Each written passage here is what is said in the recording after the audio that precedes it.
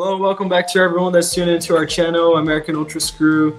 Here I am joined today by Braden and Jeff. As you see in Braden's name and my name, we are talking about USL clubs, USL 2, 1, and Championship. Some of you guys requested, a lot of you actually requested us to make this video. It's a really fun topic. We're going to talk about promotion and relegation in USL 2, but 1 and Championship, but we're not talking strictly about the format of promotion and relegation. We are picking our clubs that we believe would be getting promoted or not. Should we get started? Braden, for USL 2, this is not only the clubs that we think would be promoted, but also ones that we think would be fighting for promotion, which makes it all more fun. Braden, who are your picks for USL 2? It's a huge league. Yeah, so this league is absolutely massive, over 100 teams in it, and something's going to have to be done about that, obviously, before they get implemented into promotion relegation. Right now, the only two leagues that are confirmed for it are Championship and League 1, but they are looking for a third league, and I expect some sort of USL League 2, even if it's a different format, to be involved in the near future. And if these teams stay in the league and join promotion relegation, two of the main teams that I picked were, like you see in Yuri's name, VC Fusion. They won the playoffs last year. They're second in their division this year. They're going to fight for the championship again. And it's the perfect time for them, I think, to get promoted. And yeah, I think they could fight in USL 1. The second main contender that I had was Sean's team. You guys might remember Sean from a couple of videos we made, Long Island Rough Riders. They're the ones who lost the playoff final last year to VC Fusion, and they're top of their division this year as well, which is pretty impressive considering they're in, I think, the biggest or second biggest division in the whole league with 10 teams. And then a couple outsider picks, not outsider really, but a couple teams that haven't had as much success that I picked are Des Moines Menace, who actually won it 2 years ago in 2021, made the quarterfinals last year, and are going to be fighting for it again this year. So I think they've been consistently solid for the recent future and could have a pretty good chance. And then the final team I picked was Flint City Bucks, who lost in the semifinals last year to VC Fusion, the eventual champs, and they're leading their division by far, by a lot of points, over 10 this year. So those are the teams I picked that could get promoted from League 2. Nice. Those are great picks, not only because of my bias for VC Fusion, and just to introduce it to the audience. So I played for their academy for a long time, still have teammates playing there, plan to play for them in the future again if possible. But yeah, due to last year's season, just how it played out, I have to pick VC Fusion. I mean, we're top of our division again, and I think that one of the reasons why VC Fusion and Rough Riders had such a good run, a solid run last year, was because of the quality of the conference. I think there's a huge gap between, I mean, it's over 100 clubs in the league, a huge gap of quality between some divisions and some conferences. So I picked VC Fusion, Rough Riders, like Braden said, and I picked Thunder Bay Chill just because I think they're playing really well this year. I actually watched a bit of USL 2, and I think they play really well. They're top of their division, if I'm not mistaken, and just have some really good goals. I mean, the opponents are not that strong, but if there was to be some sort of promotion, which it is confirmed they're going to try to have 3 leagues, 3 tiers once it's implemented. Right now, confirmed it's only Championship and USL 1. But yeah, like Braden said, some sort of format for USL 2 would eventually happen. So I have to pick them, Thunder Bay Chill. And I'll mention Chicago City as well, because I think they did really well in the US Open Cup, and they have a good following. I think a lot of their fans actually like Chicago Fire as well, which is a little bit weird, but I mean, it's not unheard of because, you know, most people have an MLS club and a USL club that they can actually go to games really close by. There's, more than 100 clubs for them to choose from. And just a quick mention to Texas United as well, because I think they're having a good season. I remember last year when VC Fusion played them as well. It was a tough game, and they have a really good academy. So, I mean, they would be the outsiders, but my 3 picks, VC Fusion, Rough Riders, and Thunder Bay Chill, if there was to be a promotion this year. Jeff, over to you. Which clubs did you pick, and do you agree with our picks? I was gonna say Chicago City too, just because they're a soccer city, and I say that the impact of them, liking the sport it's really helped them. You know, I'm gonna go a bit off topic here. The Fire are actually doing pretty decent than they were last season. You know, last season they were like in the bottom 2 or 3, and they picked it up. And I'm pretty sure they're in the playoffs right now, and you can clearly tell that it impacted Chicago City as well with how they're doing in USL 2. And what can I say? They're a quality team right now, and I picked them to go through. Promoted. I'll pick Western Mass Pioneers as well to go through, and I'm gonna pick my local team, Northern Virginia FC as well. Nice to see you giving your local club some love. Next to USL 1, where I definitely won't pick any California clubs to go through because I don't think they're that good, and nothing against them. I mean, Orange County, they always slap up VC Fusion in some friendlies, but I don't think they're going up. I picked Northern Colorado Hailstorm, just really good, a really solid club, really well structured. They made a video a while back of their structure. They actually have a really nice infrastructure, really organized club. A lot of people that do volunteer work there, they don't really make any money as most USL 1 and 2 clubs do. The players don't make that much, but it is a really organized club, and I think that they have everything to actually compete in championship if they get promoted, which I expect them to.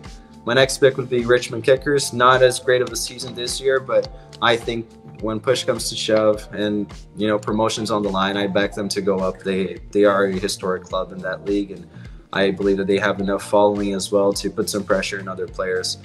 And I was in between Greenville Triumph and Forward Madison. I know Forward Madison is probably better, but I just think that Greenville, they have some really good players. Their defense is really solid, and I think they would be fighting out for that third spot. Probably Forward Madison would just edge it based on their quality going forward. Braden, who do you think would get promoted to the USL Championship?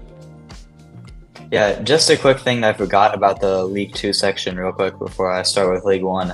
I had an honorable mention, not actually from League 2, but from NISA, which is another like semi-professional league in the US that someone in our comments mentioned could potentially go out of business due to this USL thing, and I agree, and I think we could see some teams from there come over to USL. And I just wanted to mention Chattanooga FC because they're far and away the best team in the league, and yeah, I think they'd do a job in USL as well. But going on to USL League 1, my first 2 teams that I picked are not necessarily due to results right now. The first one, Richmond Kickers, like Yuri mentioned, they're one of the most historic teams in the league. I mean, it's not saying much, but I think they're probably the most well-known in the league. They've got a good following. They won the regular season last year. They're not having too good of a year this year, but I think they would get promoted. If not maybe next year, but pretty soon if promotion and relegation was implemented. Another one is Forward Madison, and their results haven't necessarily been there yet. They're having a pretty good season this year, but they are a new team. Their first season was in 2019, and the big thing for me about them is they have a huge social media presence, and we've seen them have social media impact not only in the US. They've been interacting in other countries as well. I've seen them collabing or sending their kits, which they always have great kits, by the way, but they've been collabing with content creators in the USA, but also in the UK. So I think that their influence could get them a pretty big following once this is implemented, and could potentially even draw in some better players that could help them get them promoted. And then for my third team, I was between Union Omaha and Greenville Triumph. Triumph, who have been probably the 2 best teams over the last 5 years in USL League 1. But I ultimately went for Union Omaha just due to their Open Cup run a couple of years ago. I think it was last year, actually. They beat Chicago Fire in Minnesota, which is very impressive for a League 1 team. So I think they have enough quality to go up. Yeah, I was thinking about them too, but yeah, I mean, they probably are a better structured team than Greenville Triumph. And just on Madison, it's nice how much of a following they have and presence as well, not only through social media. I think they have a really good PR team, honestly.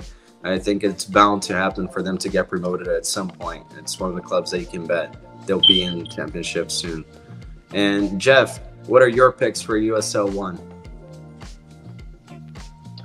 My picks for USL one is kind of pretty similar to what you guys said. I would choose Northern Colorado Hailstorm for one of them. I'll choose forward Madison, and well, you can kind of say another local team, but state team, the Richmond Kickers. I was actually lucky enough to see them play a couple times when I was in Richmond. I gotta say that they're a pretty historic club, probably the most historic in their division. The players are really cool. I got to meet some of them and got to play in their training ground. They're really cool club. They're really passionate about the sport, and well, I'm really backing them to get promoted if the promotion goes through, of course. And it'd be nice to see another fellow Virginia club, do well. Nice. Would you buy their jersey and support them, Jeff? Yeah, of course, but that's if I have the time. All right, so going into the championship, where the level, let me just say this as well. I believe from watching USL, the gap in between the leagues gets bigger as you go down. So I think that USL 1 destroys USL 2, like you've seen with friendlies from VC Fusion, the champions last year, getting destroyed by Orange County. But the gap between USL 1 and championship isn't that high. And I think that the championship has some really good clubs at the top. And I think that, this video could also be, we're going to pick the champions and the teams that would, fight for that championship, but also get promoted to MLS just for imaginary sake. If there was to be a merge, it's just fun to think of. Ideally, that's what should happen at some point. And I'm picking the Pittsburgh Riverhounds. Really good team, really good team. Really passionate fan base as well. You watch their games, it's always packed. And that city they really love their clubs, in all sorts of sports. So I'm picking them. I think they would absolutely get promoted to MLS or fight for the championship again. I was thinking about picking Louisville. Honestly, they got a lot of hype because of their academy kids, Winder going over to Europe. That's always nice to see, but I actually left them out. I'm picking Memphis 901. I think they have a really good player. In my opinion, the most talented player, raw talent in the championship, Knight Pickering. I think he's such a good player, such a good forward. I'll love to see him getting called up to the U20s. He was previously and did pretty well.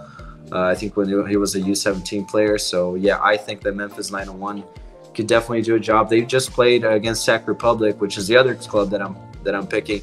I think 2 nights ago I watched the game. They were winning and got equalized in the very last minute against Sac Republic. So Memphis 901, just a really good squad of players. They're really experienced, some players that have played in MLS before and abroad. So yeah, Memphis 901 for the following as well. They're a tough team. And then I picked Sac Republic, not only because of the Cinderella run in the US Open Cup. I just really like them. I think they're a really good club, really good following. Again, none of their games have less than 5,000 people. It's really impressive for a USL level soccer to have that much of a following and such a passionate following. You go to Sacramento and you actually see people wearing their jerseys on the streets. Not a lot of them, but it's not rare to see. So it's really nice. I think they would definitely be in MLS if there was to be a merge in no time. And they always fight for the championship, so I'm picking them. And just an honorable mention to Colorado Springs Switchbacks. I think they're a good team. Again, really a huge following, and I think they're better than the Fire, than the Rapids, to be honest. I think that, even Northern Colorado Hailstorm could play against the Colorado Rapids. I just think the Switchbacks would be fighting for promotion, but ultimately my picks are Pittsburgh, Memphis 901, and Sac Republic. Brandon, do you agree? Is it too much difference from my list to yours? Yeah, you mentioned the gap between the leagues, which would probably be one of the primary concerns at first in the USL promotion relegation, but I think if it was implemented, that the gap would generally decrease, and hopefully we wouldn't see the same teams becoming yo-yo clubs going back up and down every season. And mentioning the gap, I think the gap between MLS and USL Championship is a lot smaller than people might think. I think there's a lot of teams in USL Championship, even some ones that I didn't pick, that could honestly fight against some of the lower tier MLS teams, especially like the likes of Colorado Rapids for sure. But To start, the first team I picked was also Pittsburgh Riverhounds. I've got their backdrop behind me. Absolutely beautiful location right on the river next to the city. And yeah, like you mentioned, they have a great fan base. They're top of the USL Championship right now. Made the Open Cup quarterfinals this year, beating Crew and Revolution, two of the top teams in MLS Eastern Conference this year, to get there. And they only lost out to the team who's currently top of MLS right now, it's the Cincinnati. So they're not anyone to be messed with, and I think they'd probably be one of the first to go up if a merger were to happen. Another one I'm going to mention, you said you weren't going to pick them, but I'm going to go for Louisville City, simply because of the history. They're the second most winningest team in USL Championship history, and we've seen them produce talents like Jonathan Gomez, Josh Winder from the U20 team, and they won the East last year as well. So I'm going to go for them. Another one I'm going to give a quick mention to is San Antonio FC. They're the reigning champs of USL Championship, and they recently played, actually today, they played a friendly against Sunderland from the actual championship in England, and they actually put up a decent fight. So I don't know, you can't really say too much about that because it's a friendly, but it's pretty impressive for a USL team. Two other teams that I'm going to give a quick mention to as well are Sacramento Republic. Like you said, they made that incredible run to the US Open Cup final last year, beat 3 MLS teams to get there, and they're currently top of the West as well. So super well-run club, great fan base. I think they would definitely do a job in MLS. And finally, Tampa Bay Rowdies. They're just always consistently one of the top couple teams in the league, and they have a really good fan base as well. All right, that's fair. Jeff, who do you think would get into the MLS if there was to be a merger between the USL and MLS? Do you agree with our picks? Any picks that we've looked over that you believe are worthy of getting there?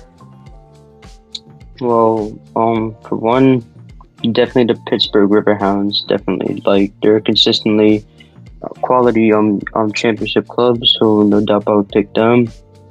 Next, I choose San Antonio. They're definitely a good team, like Braden said, reigning champs.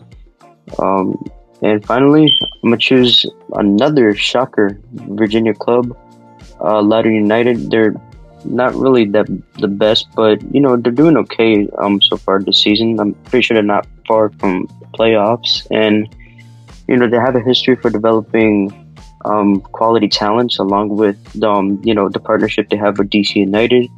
Like Kevin Paredes is quite possibly the most famous one. And then you also have Christian Fletcher, another good young player. Then you have a decent Salvadorian CDM, Jeremy Garay. He's another one. And yeah, I definitely have them you know, maybe shooting for a playoff spot. All right, who would you root for if they play against the Richmond Kickers? I'm just curious. Oh, 100% Loudoun, 100%. Oh, They're more closer to where I live, more closer. Nice. That's nice to see Jeff giving some love to his local clubs. And yeah, I mean, I think that wraps it up, guys. It was a really fun video. Hopefully you guys enjoyed it as well. Like you see on my name, VC Fusion to MLS, it's gonna happen at some point. Just kidding, but thank you so much. Any final considerations, guys? Yuri, for a San Diego native, I'm surprised you left out the Loyal. Oh wait, I don't like it's the... because you don't. I don't. But go ahead. I'll explain. That's a why. shocker. I mean, I thought it was also because I had a feeling that you didn't say them either because of you know, San Diego potentially getting an MLS team. That's why. Well, that would be a plausible option. I don't think they're running out of business because San Diego's getting an MLS club. Honestly, I really don't. I think, like they put on their statement, they wanted to get to MLS but didn't have the funds to do it. But I'll just explain. I never liked the Loyal. I went to multiple games. I have some friends that are hardcore Loyal fans. If I show them the video, they're probably going to give me some hate. But I just never liked them. I never liked the colors. I never liked the club. I never liked going to the games. So I don't know. There's just not it for me. But I think they would probably fight for promotion and play the how close can I get without actually getting their game. I don't think. Don't back them. Maybe I'm just hating, but yeah, I just don't see them getting to MLS if there was to be a merger. Braden, do you have any final considerations? Yeah, just quickly, it's nice to see Jeff showing some love to his local teams. I didn't mention any of my local teams because, as you can see on my name, I live by Indy 11, but unfortunately, they are pretty mid right now and don't really see a way out of that for the foreseeable future. So, as much as I would love to see them play MLS, I just don't think it's going to happen. I think it'd be honestly more likely to see them in League One, as sad as that is to say. But yeah, and let me tell you, as I didn't mention these two teams. Well, one of them sadly doesn't exist, and the other I would have actually said. As you guys know, I'm a New Yorker boy. I would have actually give love to the Rough Riders, but by the time I was still living there, they weren't that good of a team, you know. And I went to their training grounds a couple of times when I had some games with my non-professional team, like when I was younger. They trained by, I think it's Hofstra University. They train somewhere right by there. I would always go there, and I would see the pros training there and also playing some non-competitive games that they have, like friendlies and stuff. And it's a pretty passionate club. And another club I would have actually mentioned is Queensboro FC, but sadly that club doesn't exist anymore thanks to NYCFC wanting to place a stadium in Queens. Well, as much as Queens is very loved and big, they just ran the club out of business, and that just honestly crushed me. It hurt, burned like hell. I was actually really upset when I heard that they weren't going to join USL anymore. But yeah, shout out to those teams. I will always love them. Yeah, Queensboro honestly had a W social media presence. They did. Really good, honestly.